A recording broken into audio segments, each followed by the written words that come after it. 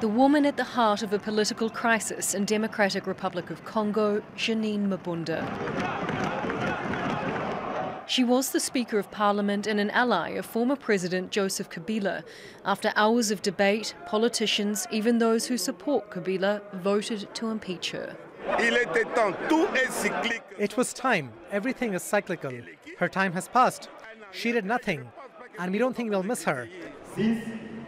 But this was about more than one woman. It was a vote for President Felix Tshisekedi and how much support he would have in building a new coalition and, after 2 years, taking a clear majority in Parliament. Change began today.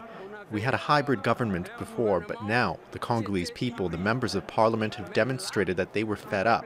They were fed up with the Kabila family and his supporters who pretended to have a majority. President Tshisekedi came to office last year, but without a majority. 300 of the 500 seats in Parliament were loyal to his predecessor, Joseph Kabila. The two leaders came to a power-sharing agreement, but Tshisekedi said it hamstrung him in his efforts to enact reform or combat corruption. The shaky coalition fractured in July when Tshisekedi appointed 3 new justices to the nation's top court. On Sunday, Tshisekedi announced the end of the ruling coalition and threatened to dissolve Parliament. This sad conclusion comes after 2 years of tireless efforts and self-sacrifice to preserve the essentials within the coalition. This was the result. Kabila's allies say it was a breach of the constitution. Supporters of both Tshisekedi and Kabila clashed outside Parliament. Inside, police had to intervene after fighting erupted between the politicians.